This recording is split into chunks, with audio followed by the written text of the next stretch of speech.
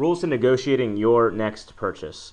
Rule number 1, the golden rule I should say, never ever put your best offer first. Even if it's your dream home, it's the place you've got to live, there's no other options available. Never give the seller your best price. Always start, if not your bottom dollar price, at least a few $1,000s, if not more, below what you're willing to pay. And also have that number in mind in case that you do go back and forth in negotiations, that you know the top dollar that you'll pay, where you'll draw the line.